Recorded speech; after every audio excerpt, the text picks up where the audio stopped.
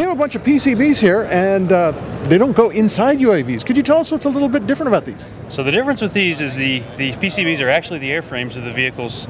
Rather than spending the time and effort to make a new airframe around it, we decided to make the PCBs themselves the airframes. The fab house makes them, and there's no touch time to put them together. Okay. Well, I see there are a couple here. Could you give us some details about each one of them? Sure.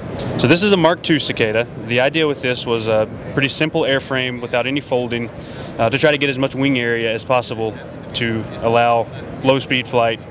So one of the things about this one is it has these linear servos that are very lightweight and are able to be integrated easily onto a PC board. The lightning holes are there to facilitate getting the center of gravity in the correct location so the airplane flies as it's supposed to with a minimum of ballast. If you look on the other side, we have a lithium polymer battery that provides all of the power to run the servos and the electronic systems. And this is just a glider, so there's no propulsion to worry about. The flaps are hinged with tape. They're cut out with the router as the PC board is manufactured. We just break those off and tape them down so that they can articulate using these control rods. The control system is very simple. It uses elevons, elevators and ailerons controlled by the same surfaces, so you're allowed to roll and pitch, which is all you really need to fly any airplane. So there is a GPS sensor located here, which is really the only requirement for the autopilot to operate. It flies a glide slope and estimates wind and wind velocity and direction based on its motion along the ground track. So we made this as general as possible in terms of the circuitry. The idea is you have all of this board real estate that can be used for any sensor that you may want to integrate.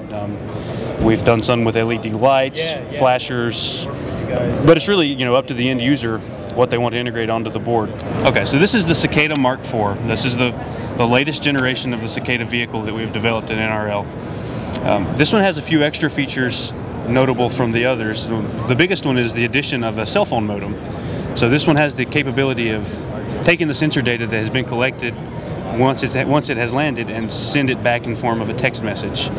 You'll notice there's a GPS sensor as the other ones had, as well as the addition of a SIM card. An SD card login is in there as well, to collect data. The layout is very similar to the other one, the Gen 2 CICADA. You have a servo that drives an elevon flap for control. In the same way, elevator and ailerons are controlled by the same surfaces, so you have roll and pitch, which again is all you really need to fly an airplane. So one of the other notable features about this vehicle is it uses flex circuit technology to enable a folding mechanism. This unfolds flat, and I guess I can show this. So it's shaped similar to this, but it can be folded up to form a housing for all of the sensitive electronics inside, allowing some weatherproofing and giving a place to put things like the battery out of the way. Another notable feature is the intent to put this in a sonobuoy tube. If you notice, they stack together and take up a cylindrical footprint. So many can be stacked into a tube and deployed at once. So a size A sonobuoy tube is a typical tube that's used for drop sondes for weather research and oceanographic research. So the idea here is you can have more sensors scattered over a wider area than you can get with a single drop sonde.